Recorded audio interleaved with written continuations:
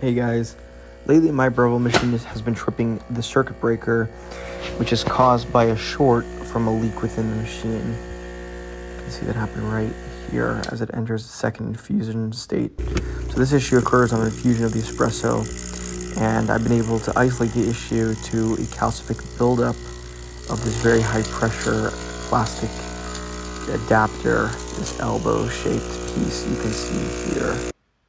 So to fix this issue, we have to disassemble the machine. Here I start by taking out the grinder and its pieces, and I'm cleaning out the grinder, taking all the beans, anything excess that may be caught in there. Don't want it to fall into the machine itself as I open this machine later on. So the next step is to remove the reservoir completely. I'm showing you this after I've already removed the screws. So you would pop off the top, but if you wanted to access the screws, you access them through a hole on one side underneath the magnet on the left side, and on the right side is another access point for that top cover. You have to make sure you use the right screwdriver. If you use a bit that is too thin, you risk stripping the screw head. So, taking off the cover, you'll also see 5 screws on the top holding the back panel, and there's already corrosion from the leakage on the inside. And on the bottom of the reservoir holder, you see 3 more screw holes that are held in by some sort of cap that can be easily removed with a sharp knife.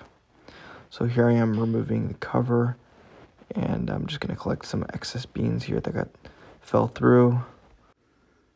Next, I'm going to pop off the back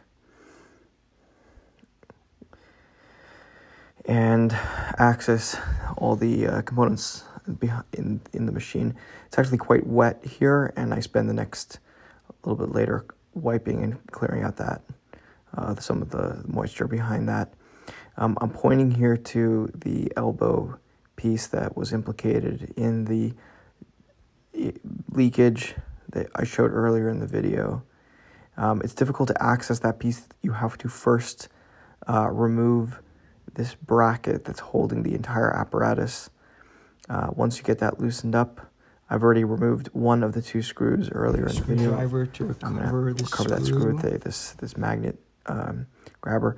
Once I remove this, I use a 45-degree plier, bent nose plier, to remove the clips that hold the elbow adapter on 2 sides. So once I got that loosened up, I'm going to remove the top pipe and this.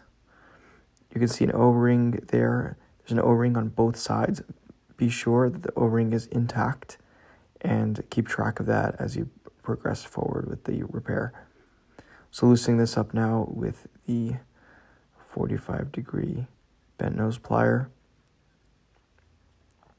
And finally, I've accessed the machine. There's the other O-ring. I'm going to put that aside. Now this elbow adapter I was able to find on eBay for $20. It saved buying an entire machine for $1,000. And I'm going to show you in a moment where how the corrosion compares between the old part and the new part. This is a piece that has been used for 10 years on this particular machine and has accumulated quite a bit of a calcific buildup, as well as corrosion and total degradation. And I'm going to compare that in a moment here. Let's take it out of the bag.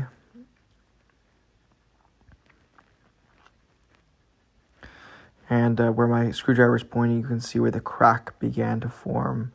The crack isn't where the plastic mold held the piece together, but is a crack that occurred over time from the pressure. And that's exactly where the leak, my expectation is where the leak came from. So putting in the new high pressure sustaining elbow adapter here, first by starting by placing the O-rings, getting the pipe securely fastened, and I'm going to use the small clip for the top that will hold that pipe in place.